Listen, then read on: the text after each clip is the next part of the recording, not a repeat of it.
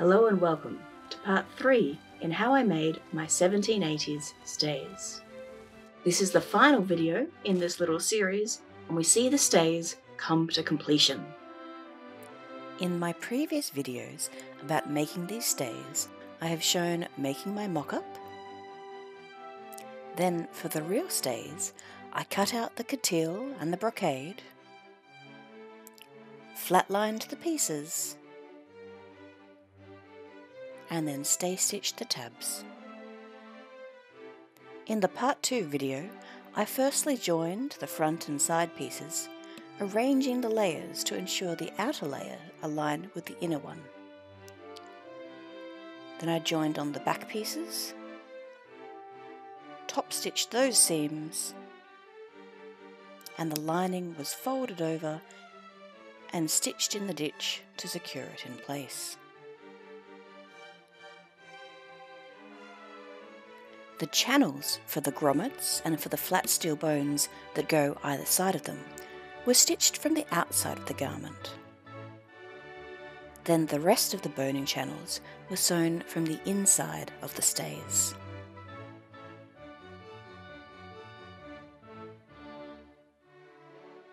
This video is part 3 and takes us to the end of making these stays.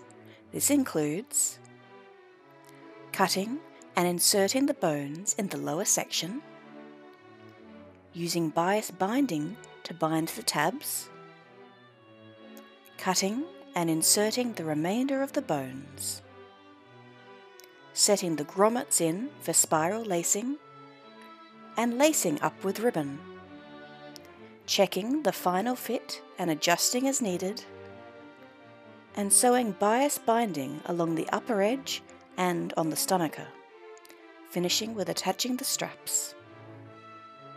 It's time to insert the first of the bones, starting with the 5 bones on each half of the stays that must be in before the tab binding can be done. I'm using 6 by 1.5mm synthetic whalebone, and to begin I make a tester rod to check the length of the bones required, inserting it into the bone channel and using a ruler to measure. I then measure off the length of bone required and cut it off. The corners are rounded and then filed.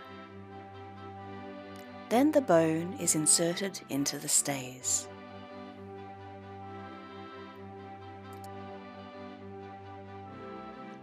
This process was repeated for each of the bones, and while I was taking care, I was also going for speed.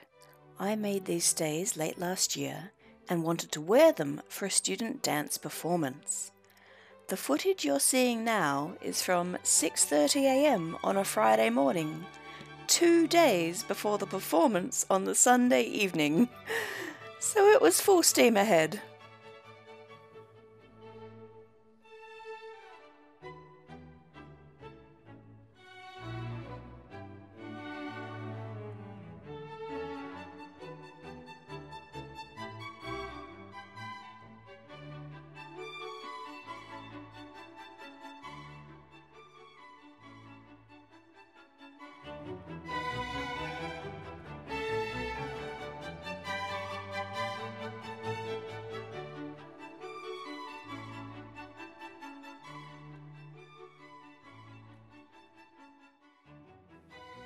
The process was repeated on the other half of the stays, and with those 10 bones in, I was almost ready to bind the tabs.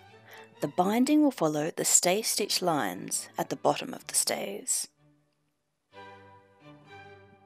But before I jump straight into sewing tabs, I ease into sewing on the bias binding by sewing around the lower edge of the stomacher. I firstly trim down the brocade,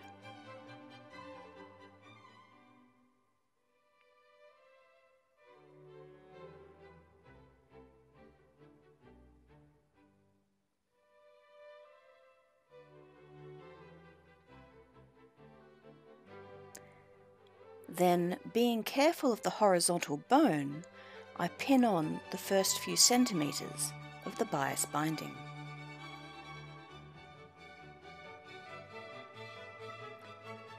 I sew the bias onto the stomacher using my hands to position it.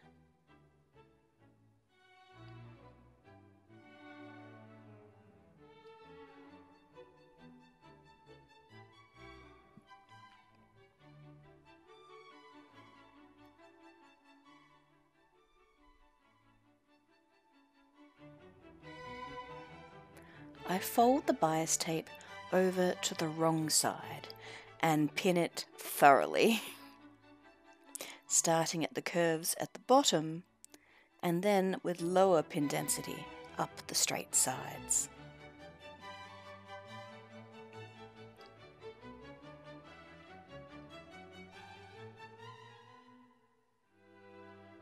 I stitch in the ditch from the right side to secure the binding, trying not to stab myself.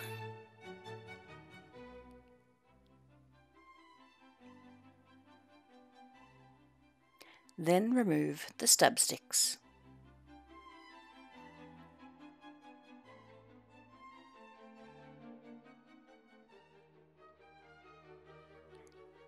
Then it is time for the actual tab bias binding. Rather nerve-wracking. I pin on the bias to get it started. Then, using my hands to form the curves and lining the edge of the unfolded bias tape along the line of stay stitches, I ease it around. I marked the top of the tab with a pin to know how far to stitch, then ease the curve around to head back down on the other side. It's also important to ensure that the bones stay as far up in the channels as possible. You don't want to accidentally hit one with the needle. This was my first go at binding tabs, and it was definitely a learning curve. I recommend you read through Redthreaded's blog about tab binding, and I'll put the link in the description below.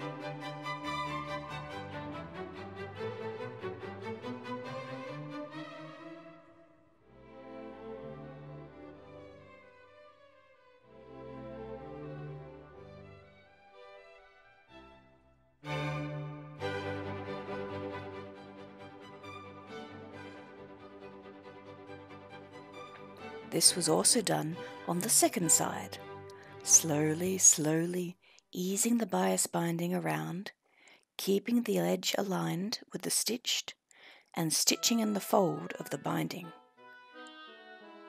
With each tab, I got a little better.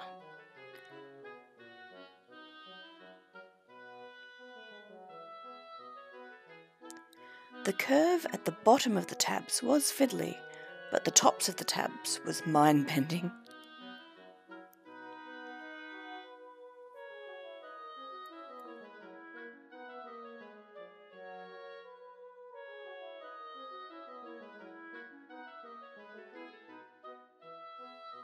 Then it's time to trim around the tabs, cutting along the stay stitching lines, being very careful not to accidentally snip the bias binding.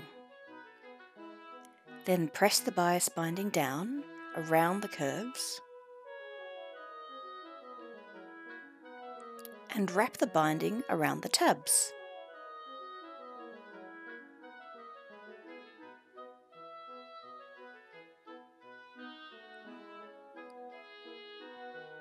And press it again to get it to sit reasonably flat.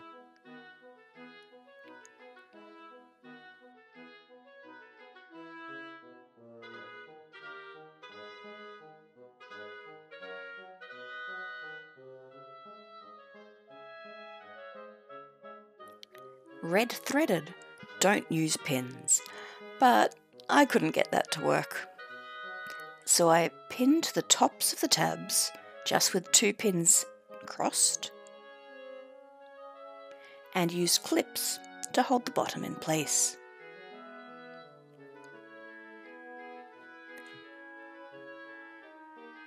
Then I folded in the ends and pinned them as well.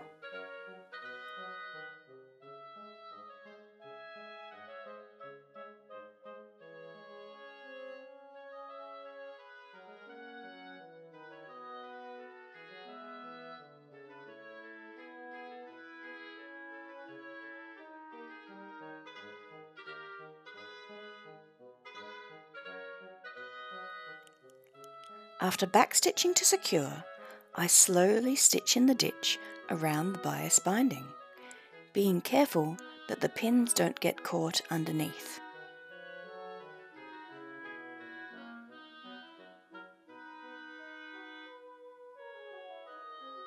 And removing the clips as I approach them.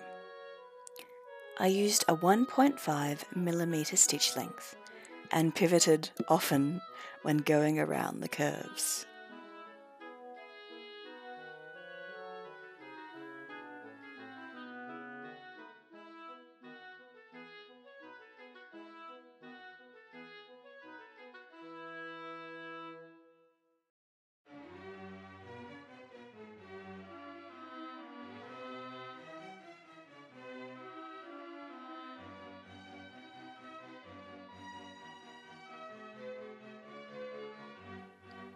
I realised that the bone channel on the inside of the grommets was partially blocked, so I completely sealed that off.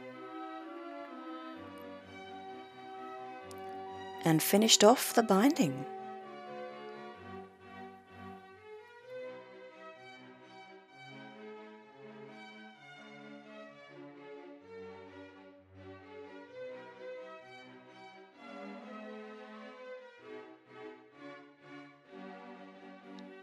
I removed the pins and checked that all of the inside of the bias was caught down.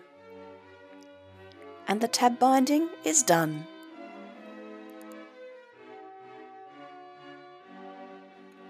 So here's where we're up to. The lower bones are in and the tabs are bound. It's far from perfect, but for a first attempt, I'm very happy. On to the rest of the bones. This is done with a slightly more production line procedure to make the most of the very limited time before I needed to wear these stays. Firstly, I measure each required bone length and record it on the pattern pieces, starting with the vertical bones in the stomacher, then the horizontal bones, and the centre, front and back, which will be flat steel, and then all the rest.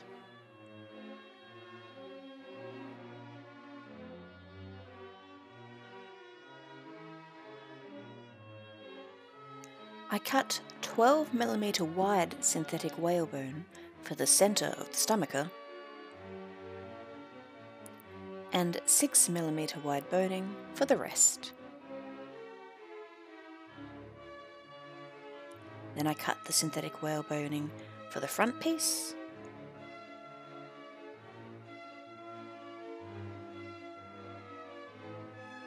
and the back and side pieces of the stays.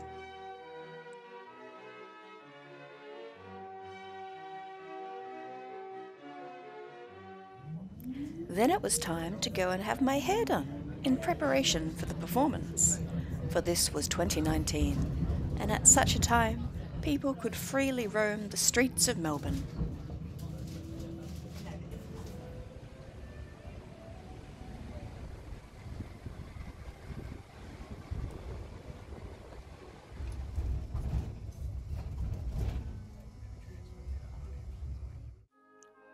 I arrived at Bouffant Delacroix on Saturday afternoon and was immediately treated to bubbles in a gorgeous teacup, setting the scene for an afternoon of indulgence.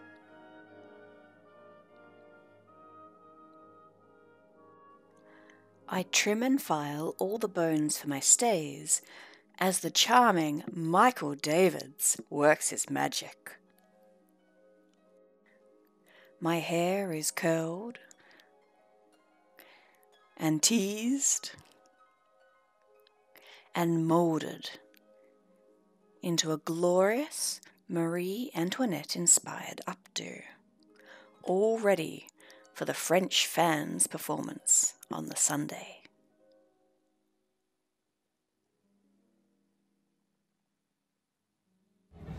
Then, after a tram ride home where I looked completely normal and didn't get stared at all, I trim down the sides of the brocade and insert the bones, starting with the flat steel bones for either sides of the grommets, then the synthetic whale bones.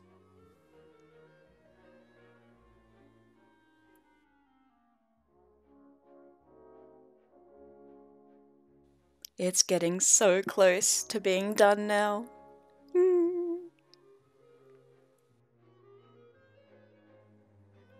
On Sunday morning, yes, the day of the performance, I work out and mark where the grommets need to be placed.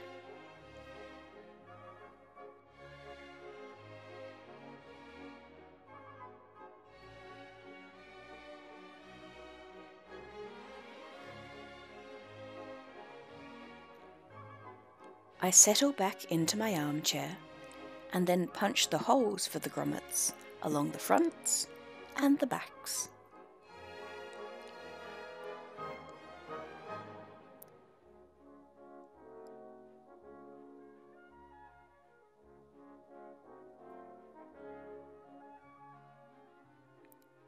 Then it's time for inserting the grommets, referring as ever to the notes I made after my first corset course with the wonderful Luana of Vanyanis.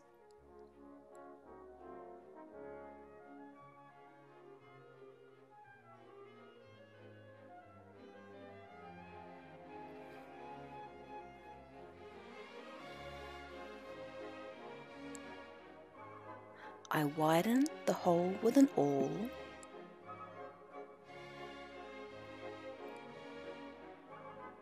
then insert the first part of the grommet and push the fabric down to get it through properly. I put on the second part, being careful with orientation, and to ensure they're sitting properly in the plim priors, I give them a wiggle, then squeeze to insert. After much wrist-tiring work, the first half is done.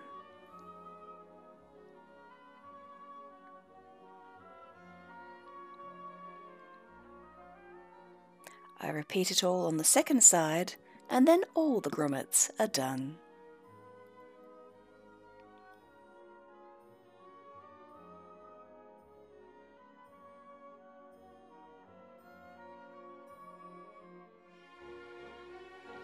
I pin down the stays with a 2-inch lacing gap at the back, and then insert the ribbon in spiral lacing, trying to keep it flat and smooth.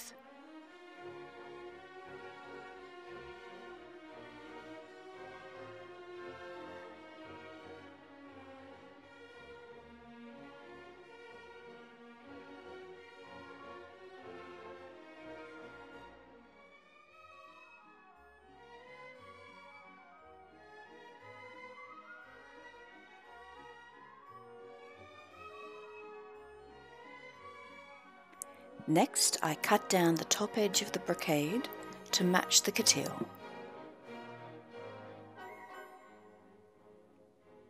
And it's time to try it on.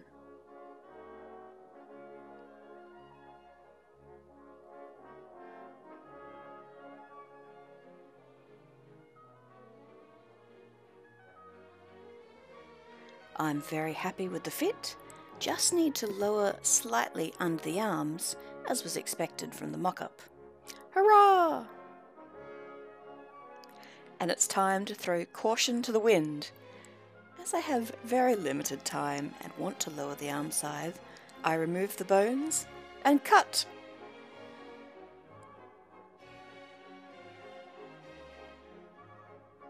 The bones are then trimmed, filed, and reinserted.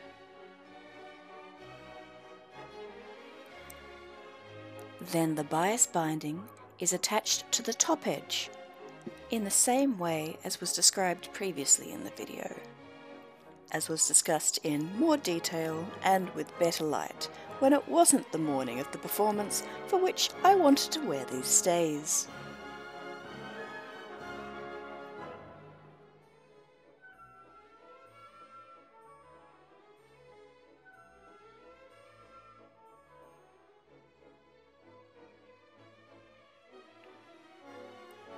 The stomacher is similarly finished.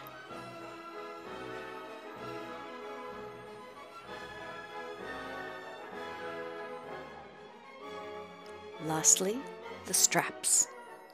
I trim down the brocade, pin two pieces together,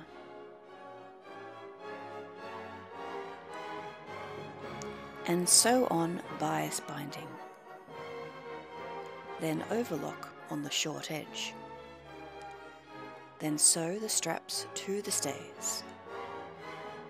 I put in the final grommets for tying on the straps at the venue during the tech rehearsal and tied on the ribbons, and it was done just in time.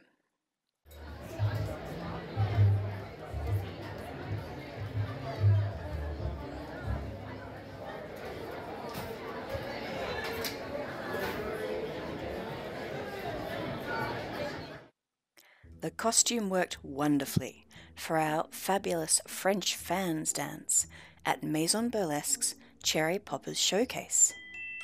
A tip for wearing stays or a corset without a chemise: wear a singlet top and push the straps underneath.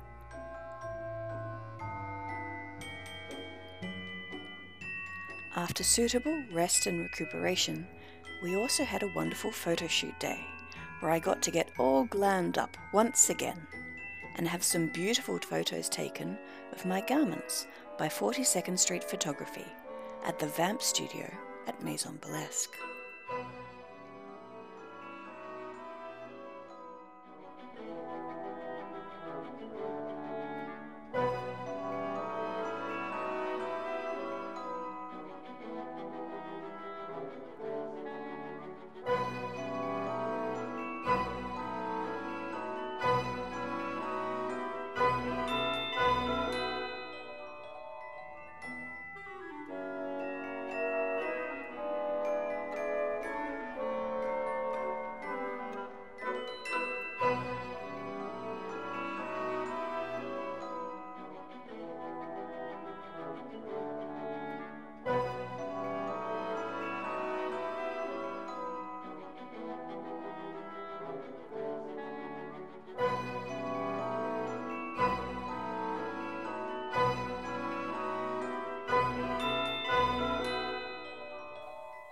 So here we are, my completed 1780s stays. I'm really happy with how they've turned out. There were a lot of hard work and not a huge amount of time to do them in, but I'm very happy with what I've got and look forward to getting lots of use out of them. Thank you for watching, and I hope you can join me again next time.